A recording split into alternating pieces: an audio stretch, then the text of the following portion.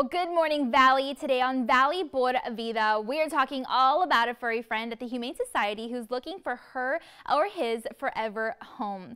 We're also talking about car loans, leases, and more. How to save money when beginning your car buying experience.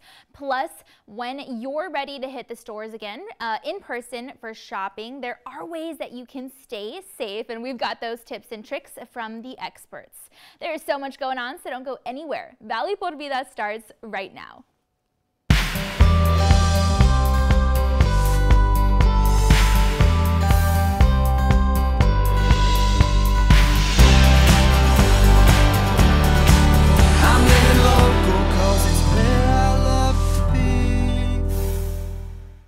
Hi there, and thanks again for joining us this morning. I'm your host, Danielle Banda. Well, an RGV native is making big waves in the film industry with a new film that not only inspires Latina women, but educates the public, and our team caught up with her for exclusive details. Go ahead and take a look at this week's Generation Inspiration segment.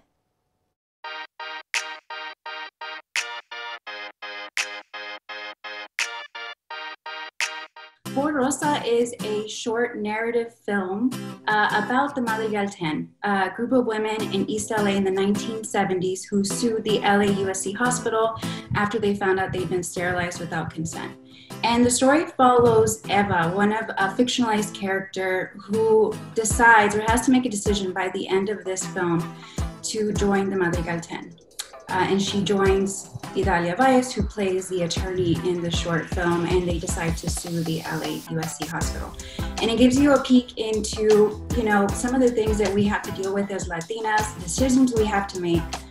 It also gives you a peek into our culture, it's displayed beautifully on screen. And yeah, it's a story about empowerment and all of these decisions we have to make in our lives. It's been 2 years since we started this journey.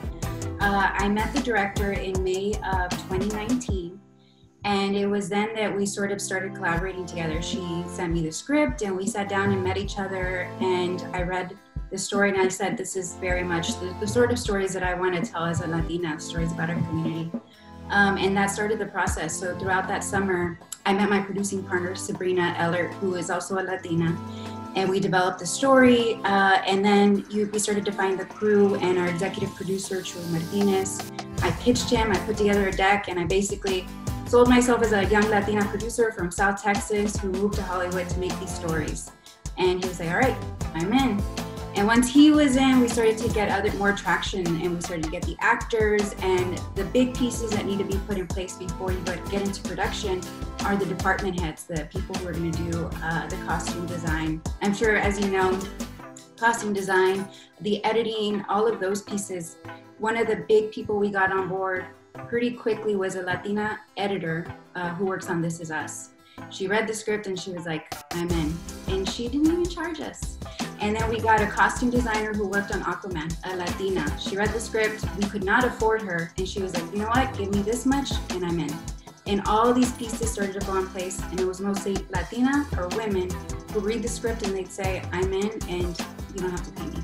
And so after we started to get the crew and the big people in place, we went into production, and production took a couple of weeks. Again, that's when we saw our community step up. We had a man from Compton, a Latino. He read the story and he said, you can have my house for a week.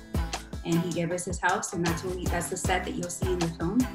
And again, just the community rallying together. So then we went into production, and then post-production, and the pandemic hit. The post-production was in early 2020. And again, this is when the community stepped up. The director and I reached out to a sound designer that did Roma, the sound designer that did Roma. He saw some of the footage and he said, okay, send me the footage and I'll do the sound design for you.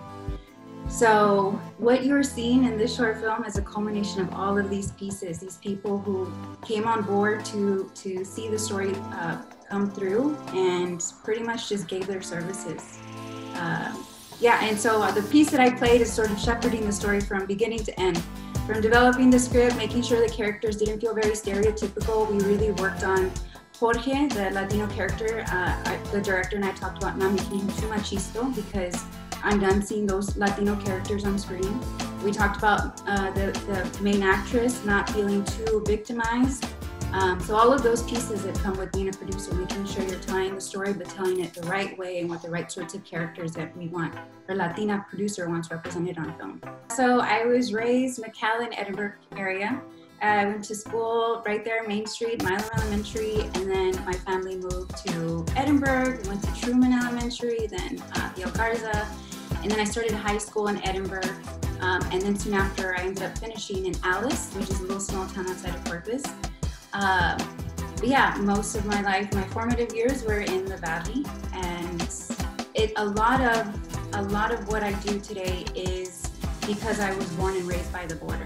The sort of cultural influence that I bring to the table, my Latina lens, and I tell everybody, being born and raised in the Valley gave me the confidence in being who I am as a Latina, so that when I left, I went to Texas State, moved to Austin, and it was a huge culture shock. Suddenly I was like one of the Latinas in a room of people, a sea of people who are not.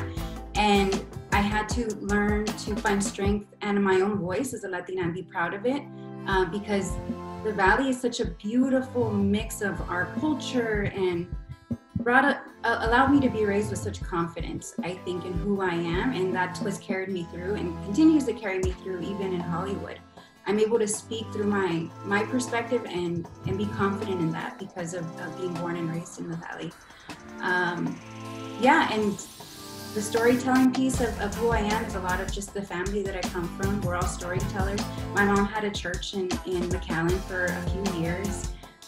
Just the community piece is another piece. When people are like, they'd walk on set and they'd say, it's such a nice set, everybody's so nice, and that's a big piece. When I would invite people on set, I'd say, you're a familia now. And what that means to be familia, I'm part of the community. Again, that's just another, I want to say it's a cultural piece. It's how I was born and raised in a big Latino family. So you can watch For Rosa on HBO Max. HBO, you log in and you search for For Rosa or Para Rosa, and you can find it on that platform. Ashley hopes this film will inspire others from our RGB community looking to get into the film industry, as well as Latinas in general. Now, to lend support for her mission, be sure to follow For Rosa on Instagram and use the hashtag ForRosaHBO. When you do, the film will be on the channel for a while, and we hope you can watch it.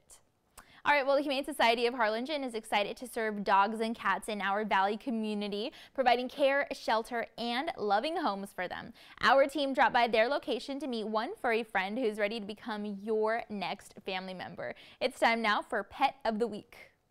Hi everybody, Sarah here with the Humane Society of Harlingen. I'm joined today by little Oreo. He is a 9-month-old Chiweenie mix who is looking for his forever home at the Humane Society of Harlingen. If you're interested in adopting, come by the shelter or check out all the available pets that we have on our website at hshtx.org. We hope to see you here. All right, well, if you'd like to adopt one of these pets and become a 956 champion, then feel free to visit their location in Harlingen or visit hshtx.org. All right, well, it's time now to take a commercial break, and then we've got to look at your local weather updates, but stay tuned because Valley por Vida will be back, and we'll have details on auto leasing and buying, how to save money, and shop for a car in a smart way. Those details and more when we come back.